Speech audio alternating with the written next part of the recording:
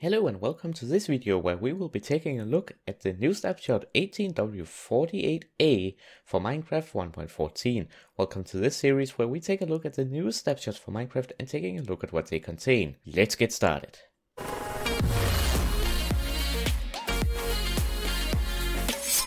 Alright, so to start off with, we have this new title screen that apparently was added in 18w47b.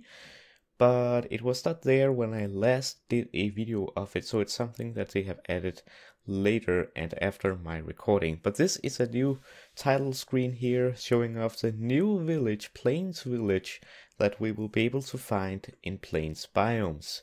And we're going to be taking a look at that today. So that is the first thing I wanted to say.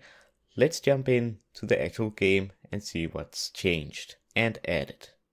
Alright, so the first thing that I want to mention is the grindstone block has gotten some updates. So if we just go ahead and get a grindstone, the grindstone now has a functionality. First off, it now has its own recipe. So if we just get a quick crafting table out here and we try and craft one. So you need 2 planks of any wood. So I'm going to take some oak planks. Then you need some sticks.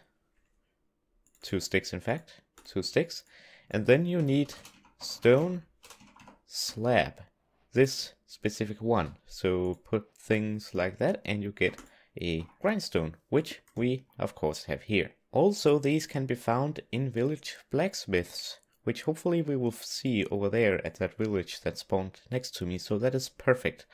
More about that later, but we now have the grindstone and it now has a GUI, and this is very interesting. It kind of works the same way as a anvil, but kinda not. Let's take a closer look at it. If I have, for example, 2 tools, if I have an iron pickaxe and I have another iron pickaxe, and let's say this one is used, so let me just use it for a moment. Alright, so I now have a slightly used pickaxe down here. Now note, the grindstone, the grindstone has replaced the functionality that used to be in a crafting table. So before I would be able to combine 2 items in the crafting table. You no longer can do that, you have to use the grindstone. So this is basically how it works. You put these 2 in here and it puts them together and you get the repaired item. And it also says in the wiki that putting 2 damaged items of the same type as input, these 2, will combine their durabilities to form the new item in the output slot. This one right here, with 5% durability bonus. So that is pretty cool. And just an extra thing to what I said before, not even if both of the tools have been used can you put them in a crafting table to repair them. You have to have a grindstone to repair them and get the new item. Alright, but now you might ask, well, isn't it the same as the anvil? No, because if you try and combine 2 items with enchantment on it, it removes the enchantment just like it did in the crafting table. If you want to keep the enchantment, you need to use the anvil just like before. But on the other hand, you will then get some XP in return, so you don't lose everything, but it still removes the enchantment, but it gives you some XP in return. So that is pretty cool right there. And I do believe that the more enchantments you have on an item, the more experience you will get, because it says any enchants on the items will be removed upon performing the action, so repairing it, returning an amount of experience for each. So that basically means if you have 2, then you'll get more experience in return than if you had 1. So that is pretty cool right there. And I really like this update because it makes it more... You need to work a bit more. You can't just do everything in a crafting table. You actually need to create more of these tools right here to be able to do certain things. And of course the anvil is still really useful because you can keep the enchantments. You cannot do that in the grindstone. And if you were to, for some reason, combine an axe with a pickaxe, you will just get a red cross, just like in an anvil, saying, sorry, we cannot do this. So yeah, that is pretty cool right there, and that is basically the grindstone. And oh, forgot I was in creative. But yeah, that's basically the grindstone and its new functionality. Now let us take a look at the new Plains Village. New look and adapted to the plains biome.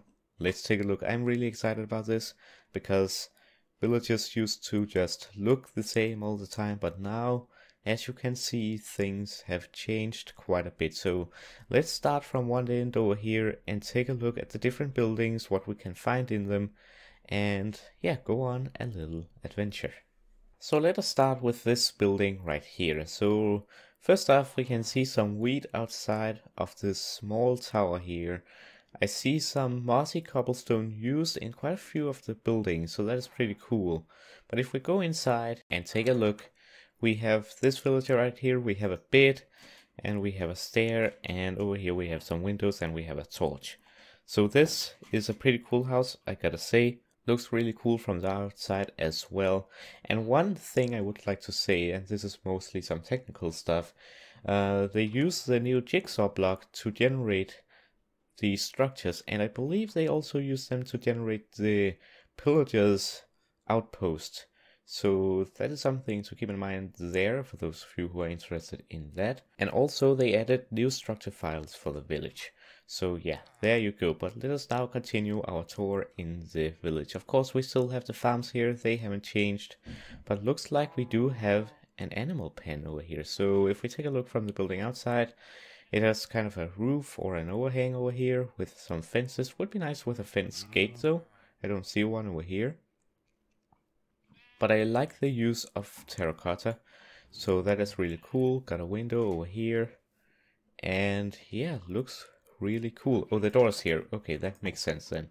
So we got windows, we got a drinking area, and this cow apparently likes to take a bath, so that's fine. So drinking slash bathing area, that's cool. We have some sheep in there, and we also have cows, and also these hay bales, which is pretty cool to see as well.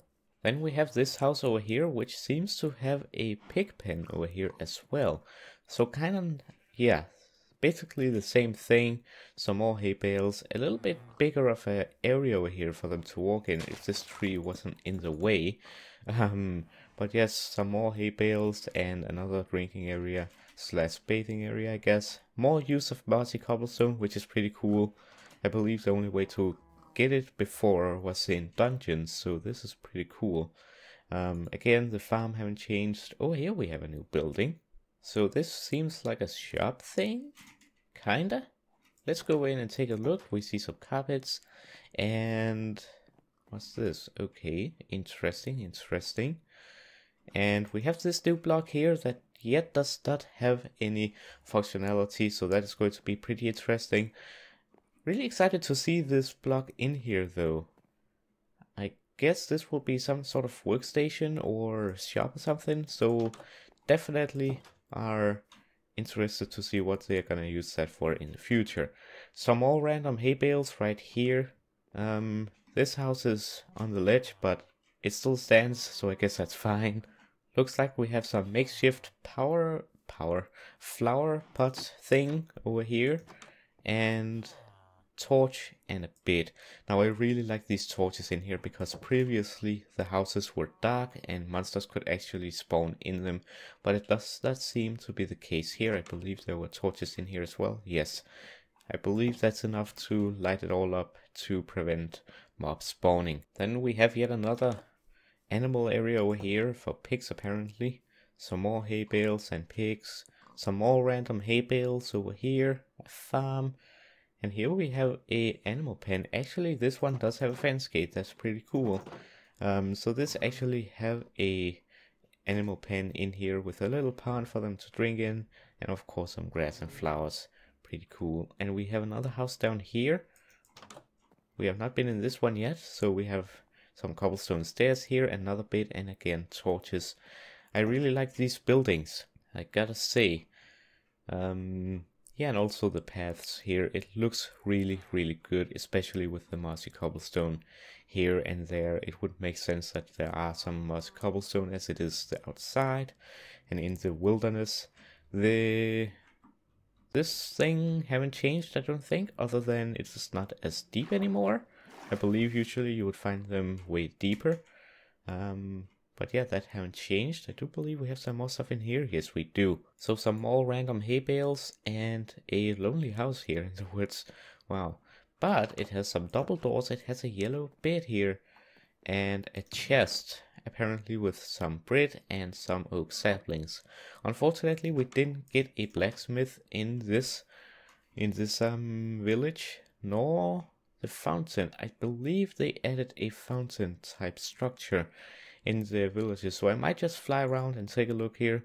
Alright, so I just flew around the world here around this village, pretty much looked in the entire plains biome. I didn't find any more villages, unfortunately, but I guess that just leaves some more stuff for you to explore. I think we will cut this video here. We took a look at all the new features pretty much, so kind of a short update, but still a pretty important and cool one indeed. There was one issue fixed from the 1.14 development versions, so yeah. That's basically it for this Snapshot video, which I hope you enjoyed. If you did, remember to leave a like, comment and share it with your friends. And if you're new to the channel, remember to subscribe. And I hope you enjoyed, and I hope to see you next time. Have a nice day. Bye bye.